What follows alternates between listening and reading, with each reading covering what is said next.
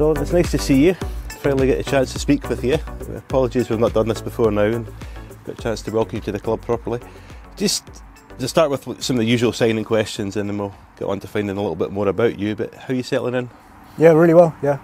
I've never been to Scotland before, so... Never? No, never. But yeah, I found myself here and settled in well. The boys seem top, so yeah. It was late on deadline day when you signed, very late. When did you first learn of the interest and sort of how did the whole move come about? I think I've known of interest for a while, and then, you know, deadline day is just crazy, so it sort of just cemented on the last day, and yeah, I just couldn't wait to get up once I found out, so yeah. Why did you feel this was the right sort of move for you? Because I mean, I know you had other options as well.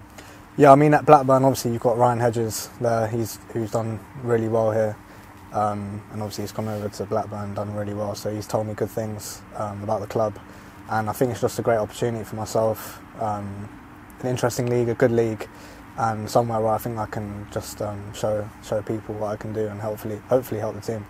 So you spoke to Ryan and I'm glad he said some nice things about us.